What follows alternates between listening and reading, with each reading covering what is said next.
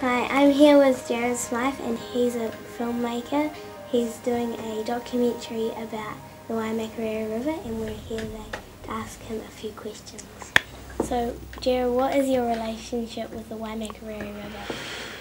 Well, I didn't know much about it. I sort of took it for granted, but I've been going and sleeping on it, and I've been climbing up hills, and I've been watching whitebaiters and salmon fishermen and canoeing on it, and I've floated down it for 7 hours, and I've got to love it. It's a great thing to go, to be near. And it's just near where we live, isn't it? So that's why I'm getting to know and love the river. And what do you hope the documentary will do for the Waimakariri River? I hope it makes it famous so that everyone loves it so much that they want to protect it. Because that's how I see it now. I would love the fish in it not to die and the birds in it that breed in it. There's some birds in it that don't breed in any other places, you know.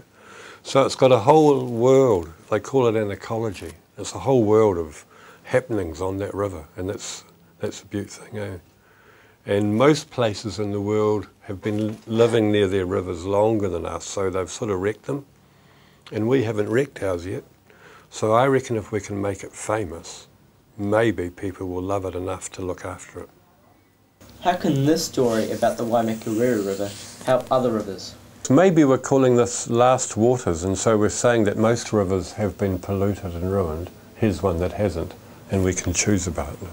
But I suppose if anyone's seeing this film and who maybe lives near another river, they could apply it. Because it's a bit of a universal theme. It's a sort of story about sustainability, about do we ruin the natural world for our own needs or do we try hard and protect it?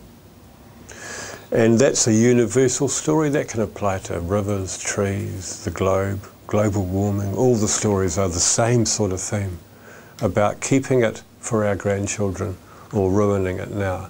And if we carry on like we are, we'll ruin it now. So we have to actually live in a different way to keep it for our grandchildren, which is a hard thing for us to do. So it's not an easy decision. It's easy to say we should keep it, but that might mean that we can't have animals on the plains, you know, that pollute the river. And if we don't have those animals on the plains, we don't have money. And we don't have money, we don't have hospitals. And we don't have, so we have to learn maybe that we have to live simpler lives.